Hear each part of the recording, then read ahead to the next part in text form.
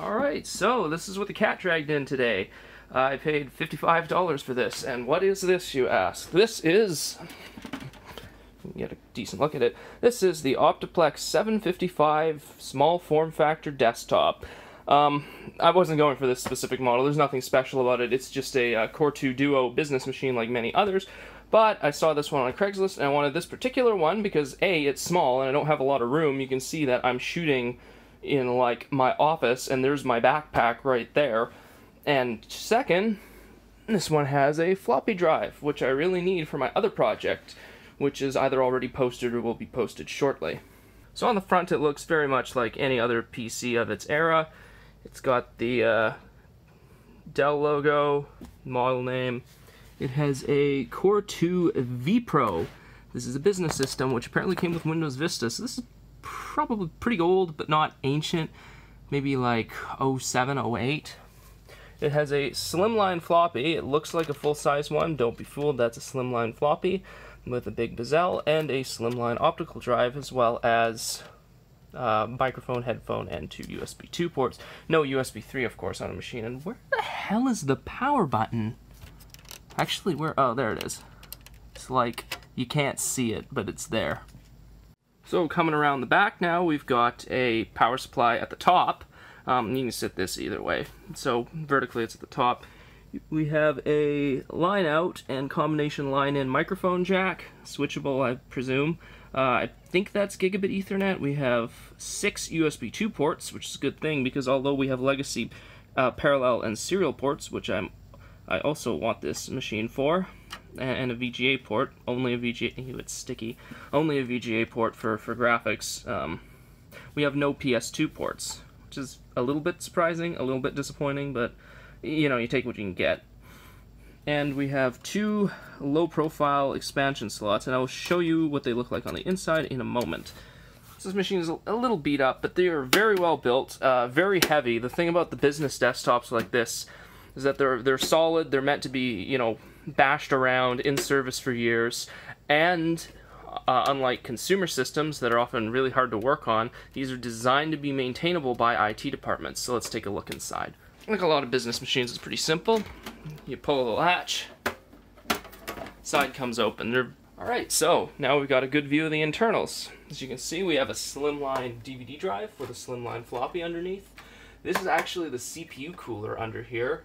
It has a full-size 3.5-inch drive, which surprises me a little. I thought it would have like a laptop drive. So if you can see that, we've got a PCI Express 16 and a good old PCI slot.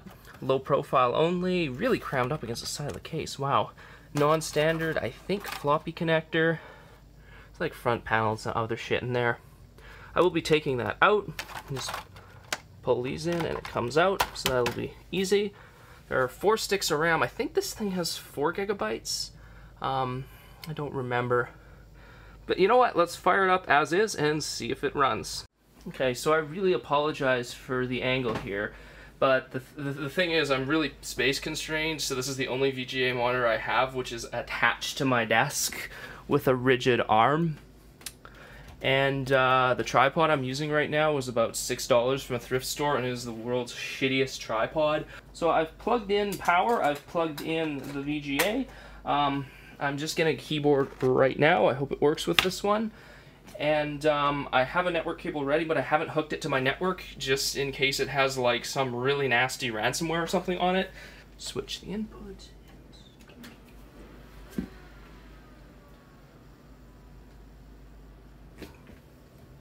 Come on. Ah, there we go.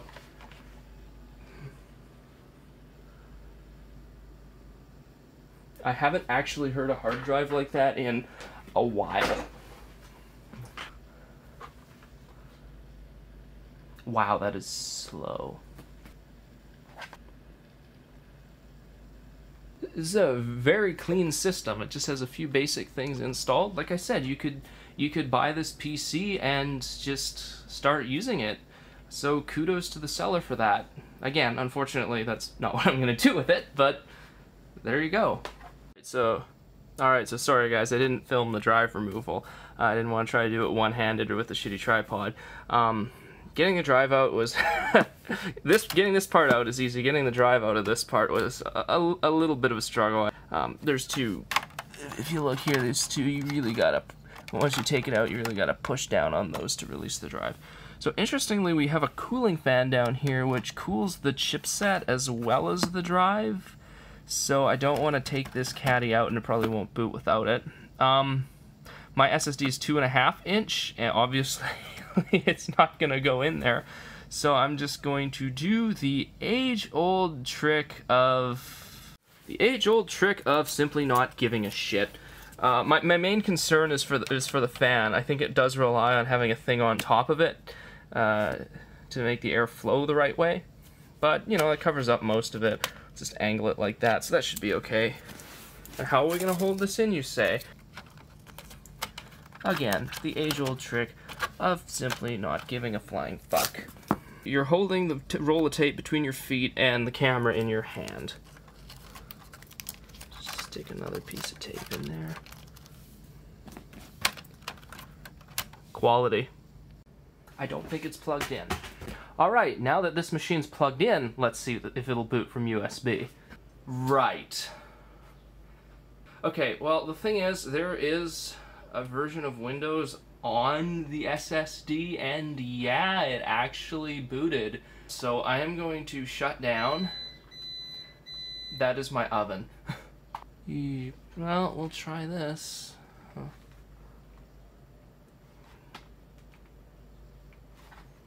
Will it boot? Sweet! Oh, well then. So I just walked in and it fucking crashed.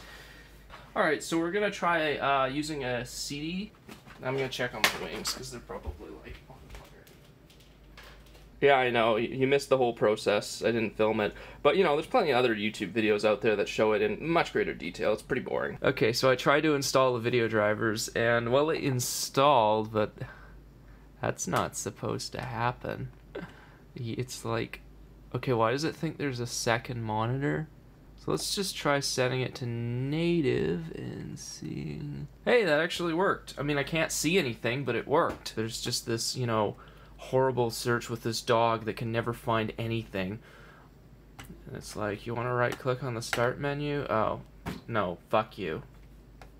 Yeah, I forgot how much XP really kind of sucked. So this works pretty well on new versions of Windows. I don't remember if it worked at all on XP. Yeah, no.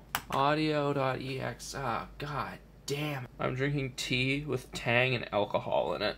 So I got the POS Ready hack installed, so it should be finding updates, but it's just kind of sitting there. So you know what? Let's do what we came here to try. Do what we came here to try? Let's just put this in. I don't even know which way these go anymore. There we go.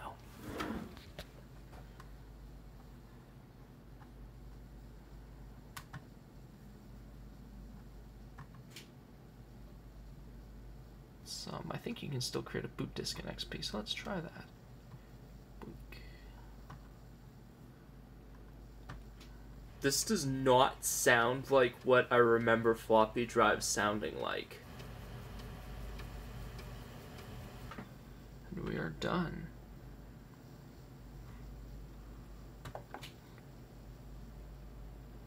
You have to manually eject it.